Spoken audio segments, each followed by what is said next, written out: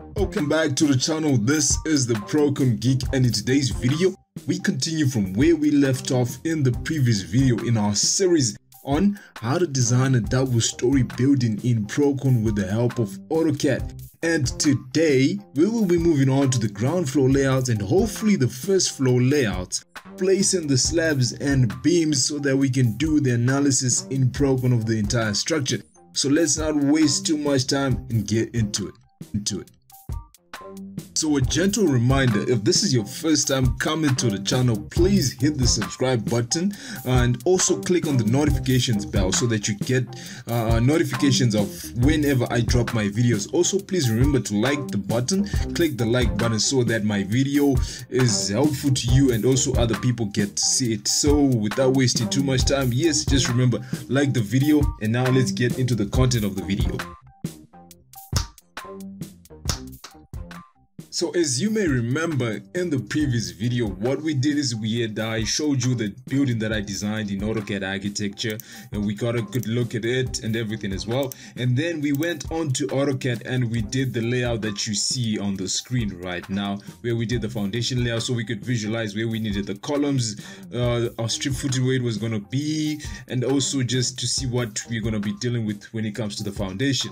So now what we need to do is we need to move forward and now do the ground floor layout, right? So obviously I went and did the drawing previously. I also have all the layouts on the ground. So to better visualize this thing, what I did, I also did a section of it. So by visualizing it, I was using one of the drawings, one of the section views from the architecturals, which if we need to look at it, we have to go to the views here, then new view. We're just waiting for the drawing to load up, but then this is the section of the drawing. So as you can see, the slab is not joined to the walls or the columns. It's separate. It's not going to be cast monolithically with the columns. Then obviously you have a slab which is on the first floor, which is monolithic with the columns, which is what I'm going to do. And then obviously you're going to have your walls going up, and then there's no eaves beam, but then I put an eaves beam. So this is the section that I cleaned up and drew to come up with the section where you see we have a slab on the ground that does not have any connection to the columns. As you can see, it's different from the first floor slab, which is monolithic with the columns, as you can see from above, from the drawing is used. So the first thing now we need to do is just do the ground floor layout. So to do that, the easiest thing that you have to do is just copy your drawing and then just press that, then copy it to the side. Make sure that F8 is on, and yes, I went on and added the section line so you can keep that in. But then the next thing that you want to do is you want to remove everything else that we did in the previous because this now, when we are at the ground, this could be what you colloquially refer to as the boxing level. So I might add a picture of what a boxing level is, but this is, we're trying to get a picture of what we see when we reach the boxing level. That is when we take our structure from the ground, below the ground, to on top of the ground. So we're just gonna have to remove those things quickly so that we do not waste too much time. So just remove everything else that is not necessary for you guys. So that is what we're gonna be doing now. I think this is gonna we don't want to take too much time doing these things, so let's just do it quickly as possible. Right, so we're just gonna have to remove everything which we don't need now, because this all affects the foundation, but it does not affect us when we come to the box level. So we're just removing it nice and easily, nice and sweet. That looks nice for now.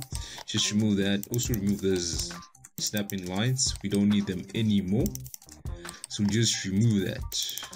So yes, just continue to remove everything that you no longer need in a nice and fast manner.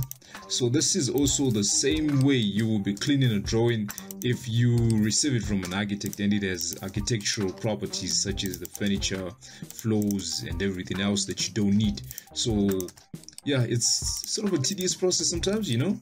You have to remove so some of my dimensions are coming off because they were snapped to the foundation bases, but that's not a problem because we're going to add them later if we still need them, that is.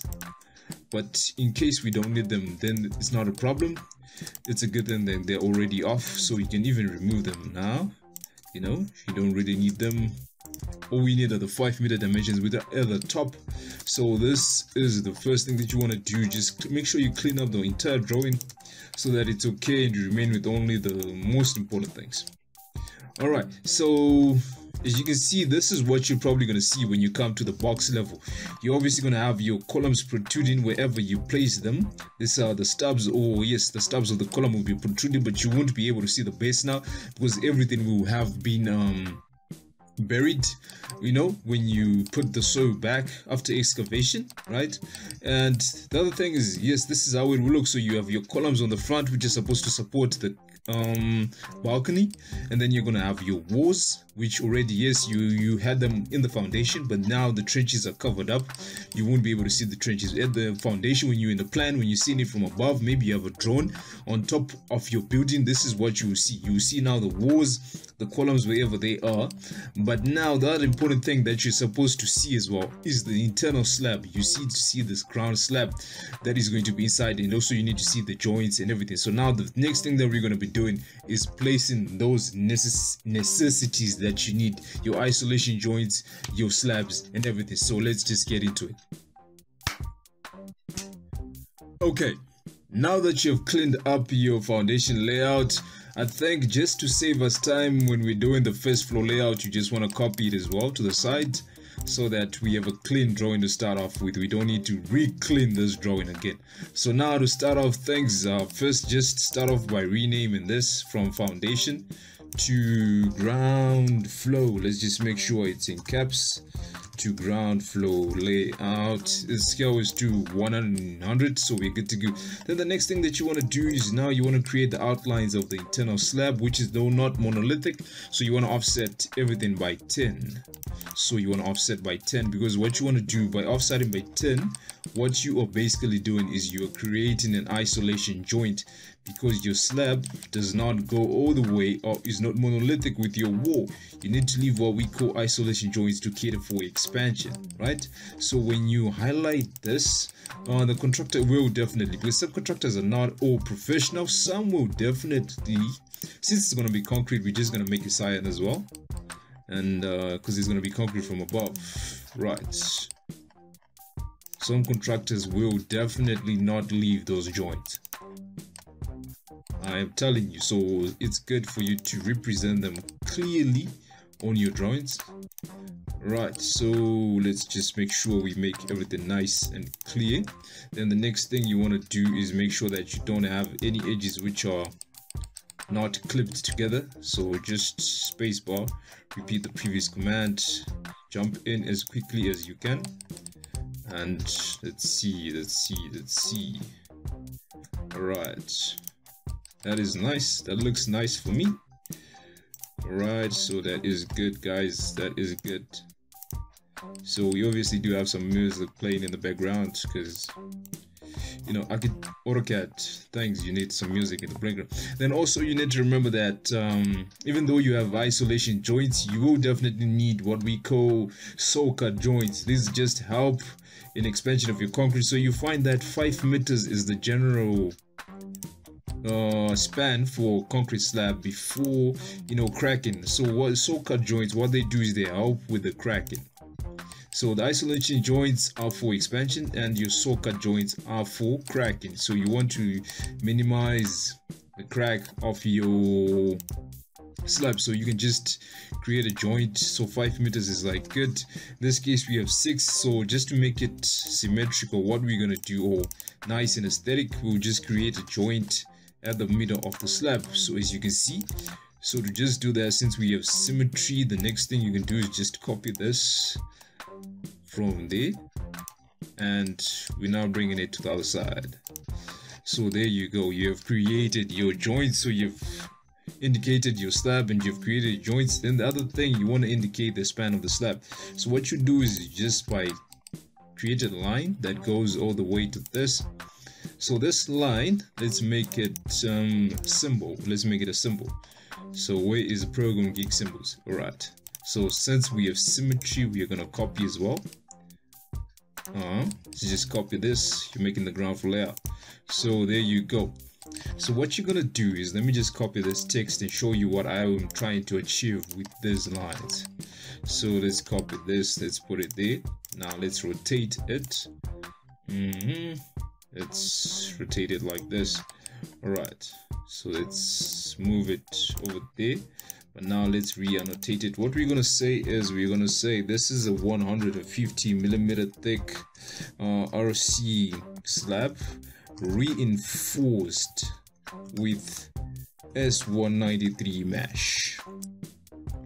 So this, what it does basically, it just tells you that, or it tells the contractor that, okay, this part, or this part that you can see where my cursor is moving, is going to be covered with a 150 millimeter thick RC slab, which is going to be reinforced with S193 mesh. Then this is going to be one integral slab. This means that this is one slab, but which is going to have is sort of 4 panels, but it's actually just going to be one construction with isolation joints and saw cut joints. Right, so the same is going to be the apply for the next slab as well. So this is what you're going to have. You're going to have a 150 millimeter thick RC slab reinforced with S93 mesh at the same time. And the other thing that you want to do now is to highlight that you definitely have your, because if you leave it like this, they don't know what your joints will look like. So what you want to do is you want to say this is an isolation joint. So let's make sure we indicate that. So all you have to do is just say IJ. There you have your isolation joint, you have isolation joint, and have your isolation joint there, isolation joint, IJ. Then you're gonna have an IJ there, then IJ, and obviously you're gonna have an IJ. Then you want to change this to SJ, saw cut joint. Right, this one will help with cracking, so you want to put it there, put it there, put it there, put it there, then put it there, then put it there, then put it there. Sometimes you can also have a construction joint if you want, but I'm just going to put them as J's. I know I think initially I'd put them as construction joints, but you know, you can change it as well. This is just proposal. You can always change it before you finalize and put it to the contractor. So the next thing you want to do is just copy these so that they go to the next slab as well. Right, so just copy there.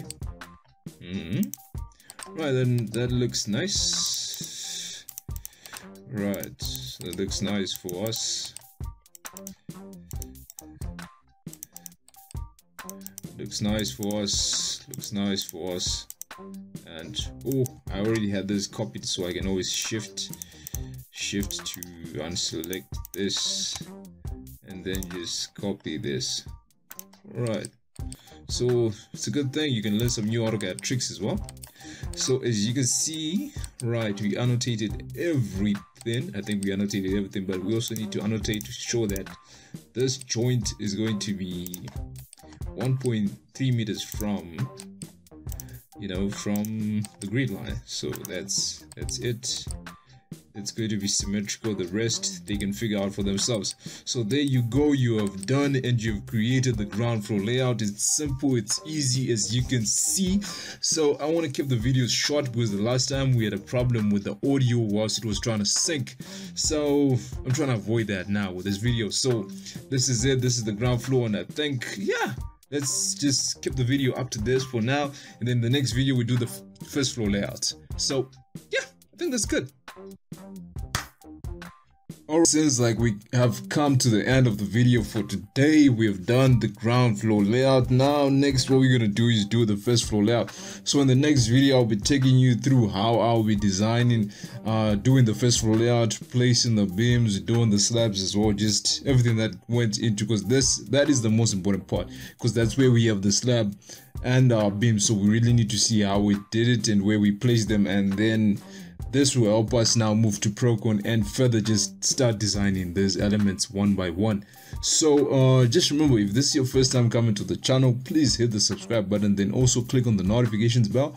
If you're returning, please like the video, share the video, and until next time, let's just keep it safe, and you go see the next video soon.